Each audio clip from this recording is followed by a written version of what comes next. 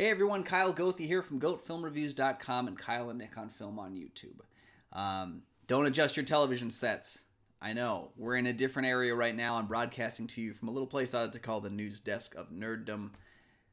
Welcome to Kyle and Nick on Film. We are minus a person. There are no comic books on the walls behind me.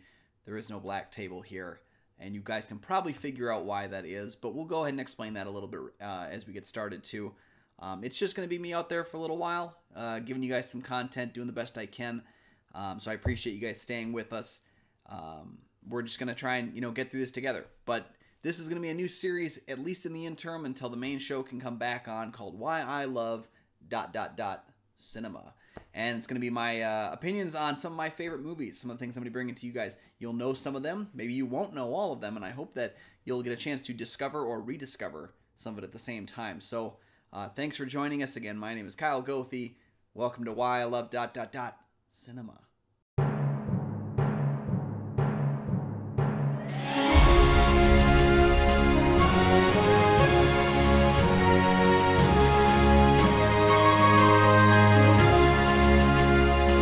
Alright guys, thanks for joining us again. As I said before, I'm riding solo here for a little while, so let me explain to you guys what's going on. I know we didn't have a new episode of Kyle and Nick on Film on Monday, and we've reached the end of our pre-recorded episodes, and now we're just kind of in this moment right here together. So for those of you that I'm sure are aware, we got this little thing called the coronavirus, COVID-19, moving its way around outside, and many people have taken the opportunity to socially distance themselves from others. My wife and I have pretty much only left the house for need to do things, running out of groceries, having to go to work, because we both kind of have jobs that, some things going on where we have to actually, be out and about. There's not much we can do to stop that. So Nick and I did some talking about it. I know that he put his St. Paul Filmcast on hiatus for the time being. We chatted about it for a little bit because our initial plan for March was to record an episode for A Quiet Place Part 2 and to record an episode for Mulan. And, of course, those films got booted back, and we didn't really have an immediately solid backup plan. So we had to kind of figure it out, and the decision was kind of made just for the safety of everybody to socially distance ourselves from each other. We're both watching a lot of movies out there in the interim as well, trying to just keep spirits high. So I didn't want...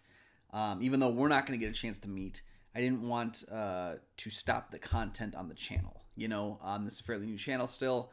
I wanted to make sure that we continue to bring great content to you guys as much as we possibly can. So part of that is going to be, hey, you know what? I've got a lot of recording equipment. I've got some editing software. I've got, I do a lot of the Patreon stuff that we have as well. So I'm going to try and just keep up with that as much as I can. Try to get through this together with you. We're going to keep that conversation going about the things we love about film. And I thought, well, we can't really do Kyle and Nick on film. We can't. There's no Nick here with me. It would just be Kyle on film. Who am I? So I thought I would just take the opportunity to go through some of my favorite films in a bit of a weekly segment called Why I Love ... Cinema. And that's what we're going to do here today. So I kind of just seeing what comes across my desk when I'm watching movies while I'm at home, while I'm trying to socially distance myself and get through this situation. So today's pick, it's actually one that my wife picked last weekend. We watched it together, probably the first time in a couple years. And that is Shaun of the Dead from director Edgar Wright. The film came out in 2004. And, full disclosure, I didn't like it the first time I watched it. I really didn't. I thought it was fine. That was just, it's fine, But what was funny, about half hour after finishing watching the movie, it was like 2:30 in the morning, and I was probably supposed to go to sleep, but I decided not to. I put the movie back in, and I watched it again, and I found myself absolutely loving it, really falling in love with the comedy of it, really falling in love with the tone of it, because it's a very unique film. And I know that certain people have tried to play off it in the years since, and even, of course, like the second and third parts of the Cornetto trilogy really kind of developed this unique style that Edgar Wright brought to the table with the film. So I'm just going to cover some of the reasons I love Shaun of the Dead. Reason number one, Edgar Wright's directing. I know I just kind of mentioned this on the get-go here, but Edgar Wright is such a phenomenally unique director. It's really great when you have a filmmaker who has such a unique style and tone to them that their film. Like, there is no one that can make a film like Edgar Wright. And I would liken that similar to Christopher Nolan, Zack Snyder, Tarantino. There is no one that can make a film like those people. Edgar Wright belongs in that group because really no one could ever make Shaun of the Dead the way that Edgar Wright made Shaun of the Dead. His directing style really showcases how Shaun is a kind of like a child in an adult's body. He really hasn't grown up. It's we saw that a lot in like the early to mid 2000s and even later on with like films like Knocked Up. Characters who are like man babies who like really need like something in their life to kickstart them into growing up and at least appearing to be an adult. And Shaun is a character who needs that. Edgar Wright's unique style of directing really capitalizes on Shaun's problems, on his inability to take responsibility, on his inability to see what he does and how it affects other people. Edgar Wright really does a great job of capturing that visually and using the zombie apocalypse kind of before it became really a big thing again. Like we hadn't hit the full Walking Dead of it all. And I think that was when zombie cinema ramped back up again. This was still kind of an interim time. I mean, even George A. Romero, like the creator of the modern day zombie, was struggling to get people to finance his films. Land of the Dead was like his biggest film at that point. Was going to come out about a year later from Universal, and after that too, then he struggled even with his following two Living Dead films. Diary of the Dead, Survival of the Dead did not get a whole lot of backing. Really tried to make sure that he could create his kind of cinema. So Shaun of the Dead didn't really come out during the heightened time of zombie cinema. And I think, again, Edgar Wright made a unique film no one else can make. Reason number 2, Simon Pegg and Nick Frost. And we've talked about these kinds of like pairings before, like Laurel and Hardy, Abbott and Costello, even Jay and Silent Bob. There are certain pairings in comedies that work so uniquely well, and I think Nick Frost and Simon Pegg is another one of those pairings. Now, we see them, of course, in the 3 Cornettos trilogy, but also they appeared together in Paul, which is another really fine little comedy featuring great chemistry and performances from them. And I believe they both did voices for The Adventures of Tintin, I think, playing two of the inspectors. These two guys just have such tremendous chemistry, and it's really fun to watch them play off of each other. Like, Simon Pegg is great on his own. Nick Frost, great on his own. Put them together, though, and there's an electricity to the performances that they give both to each other, to the audience, to everybody else in the scene. There's something unique that comes out of that pairing that you can only really get with those two. And I think that's another reason why Shaun of the Dead is so fun, is that at different times in our life, we feel like, Shaun's character. At different times, we feel like Ed. Maybe we currently are one of those. Maybe we were one of those. Hopefully we don't become one of those again. But we've certainly been those people before. The ones who are trying to lift themselves up and can't seem to do so. Or just the guys who are just going through day-to-day life. I know I've been both of those in the years since seeing Shaun of the Dead. Hopefully I'm not there still. I don't know. We'll figure it out. Reason number 3 why I like Shaun of the Dead. Bill Nighy turns in a terrifically small, subtle performance as Shaun's stepdad, Philip.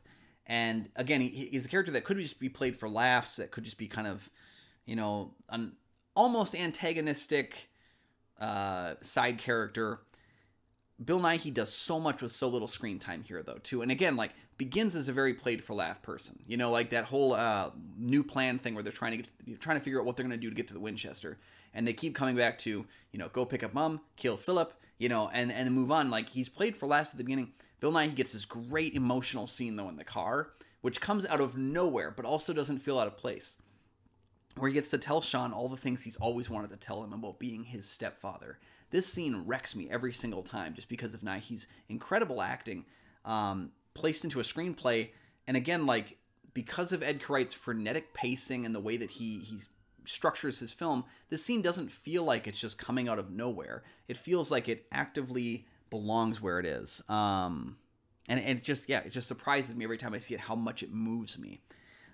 Reason number 4 why I love Shaun of the Dead is the way it pays homage to zombie cinema. Now, again, we talked about George A. Romero here, the creator of the modern zombie, all the way back in 1968 with Night of the Living Dead. There's so many references to Romero's films, to specifically Night of the Living Dead, as well as other pieces of zombie cinema in the film. And just being a person who exists in that, I love that, candy that we get to pull out of the film.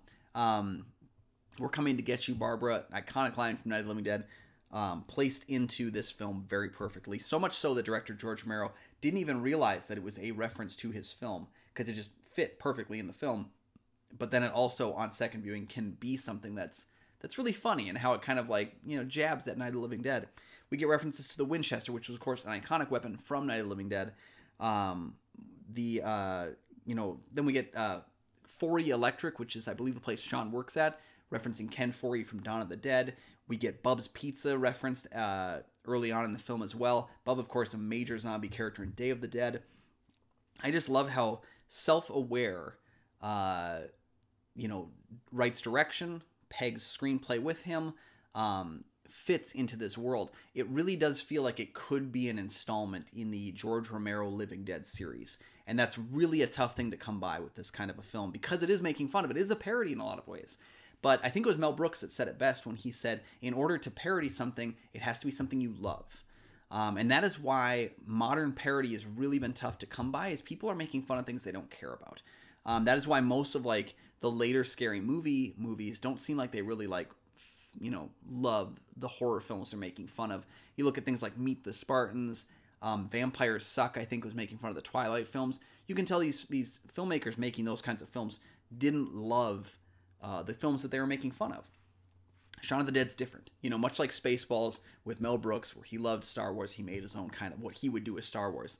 Shaun of the Dead is what Edgar Wright would make for a zombie film. And it is so respectful of zombie cinema, while at the same time poking fun at it, jabbing at it, letting people know that this is still a horror film wrapped in a comedy. And I think that's what's really unique about it. The last thing, and it's kind of a play off of that too, is the perfect mixture of horror and comedy. This film is never full comedy, and it's never full horror. It just bleeds between the two so well. And this is, again, where Edgar Wright's great directing comes in. He never once goes over the line in comedy, and he never once goes over the line being too horrific. He really plays to that central part where the audience is going to enjoy it. And I think that's really tough for a lot of people to do when they make a horror comedy, is are we making it too goofy? Are we making it too hardcore, where it just doesn't really fit with either? He walks that line so perfectly. And I think nowhere do we see that more well laid out in the film than the Don't Stop Me Now sequence in the Winchester, where they're all taking the pool cues and Queen is playing on the jukebox and they're hitting the guy. And it's done in like a campy, silly way, but it never feels too over the top, and it never feels too horrific. But it's a horror scene wrapped with the lacing of comedy. And the idea that like anything can be a weapon, but at the same time, what would you do in the situation? I don't know. Overall, many more reasons why I love Shaun of the Dead. Those are just a few of them. Have you guys seen the film? I'm sure you have. It's a very popular movie. If you haven't had a chance to revisit it in a while, do so. If you've never seen it, I gotta recommend it to you. Because I think if you're a comedy fan, you'll like it. If you're a horror fan, you'll like it. If you don't like either of those kinds of films, well, that's kind of weird. But like, at least think about giving it a try, I guess.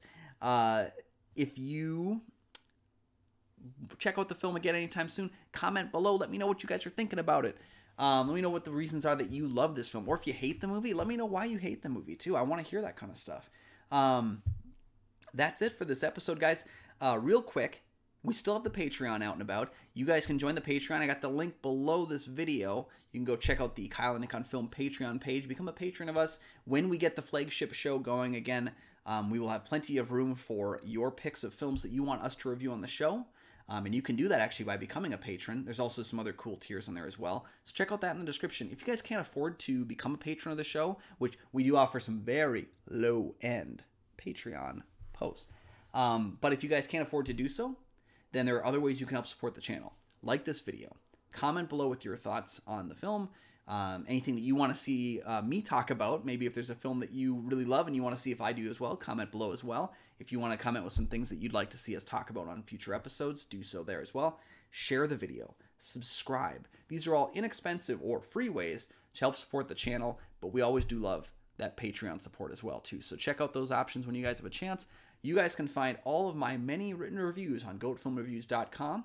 You can also find Goat Film Reviews on YouTube. And I left a little spot for that in the description below as well. If you guys are interested in reading some of the backlogged, or listening to some of the backlogged episodes of St. Paul Filmcast, that's going to be down here as well. Got some Twitter posts for you. Please take the opportunity to check out some of the great content that we'll be doing. And hopefully we'll see you guys again soon. Hopefully not too soon from when we're going to actually have the flagship show up and going again. But until that happens, I'll be coming at you guys every single week with some different films that I love in cinema. Thanks again for joining us, guys, and until next time, we'll see you later.